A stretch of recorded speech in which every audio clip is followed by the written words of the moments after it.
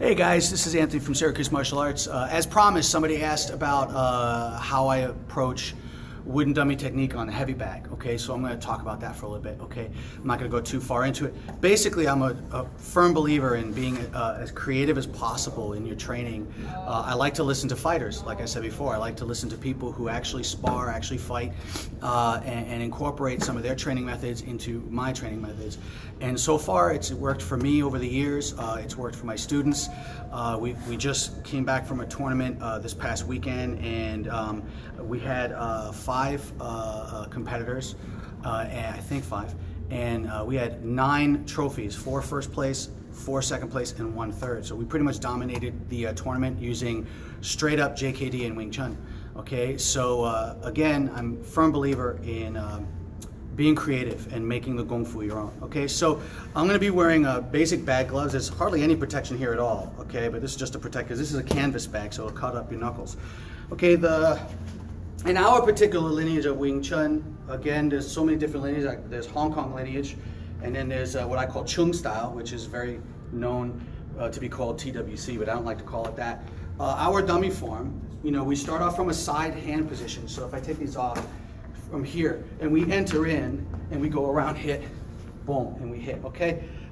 Again, you could do that in the air, but how can we adapt that to the heavy bag? Well, one way, okay, I changed a few things, all right? So now, do I have to do the entry technique? Yeah, I can do the entry technique, or I could just start right from here, from bridge position. The bag doesn't have the arms, so I can't acknowledge the arms when I'm hitting the bag, but I can use the hitting combos. So for example, you know, I enter in, right? When I go around, I could turn this into a slap, right? Or I could turn it into a hook, all right? Or more like a round punch, all right? Hey guy. So again, when I enter in, all right, there's my first combination. Again, enter, hit, hit, all right?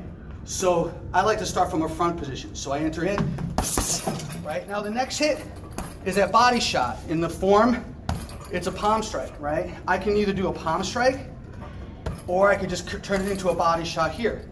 So I enter in, all right? Again, putting in power.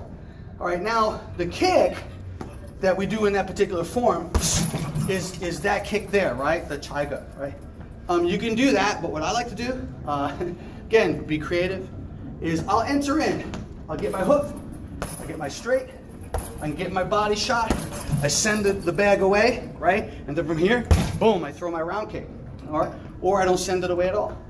Or I don't do the body punch at all. So I can change it up any way I want.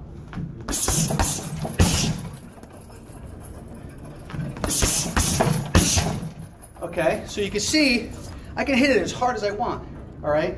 So what about strikes like satsao, right? Okay, so in the form, there's a lot of different parts of this form, okay, but there's one part of the form where we do pak sao into satsao body strike, okay? You know, I don't really need these for that, but you know, I like to protect the hands, all right? I can enter in, I can either practice entering in and then fielding out into my strike, or I could just practice from here. So I still run through the motions into my strike. Of course, I need to be able to generate power from here. So when I do that technique, I practice that, right? Or I can turn this into a gua choi, into a body punch, right? And go, and I can practice on this side. All right, so that's one thing you can do. All right, there's another part of the form where we go here, up, strike, strike, strike, and then we do a foot sweep, right? Well, I could change that. Let me show you how. And this will be the last one. I think you get the idea, okay?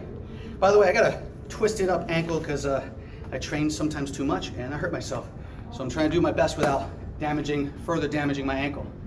Okay, so again, I go through the motions. I come up, boom, boom, boom. There's my strikes.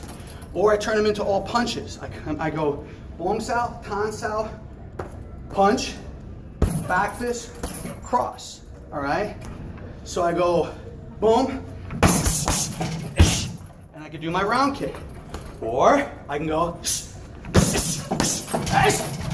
I can do it like that. That's one of my favorites because I'm already in range on the guy. So if I hit him, I can come in with my knee. Again, one more time. Okay, that last knee was pretty shitty. Anyway, that's it. Have fun. See ya.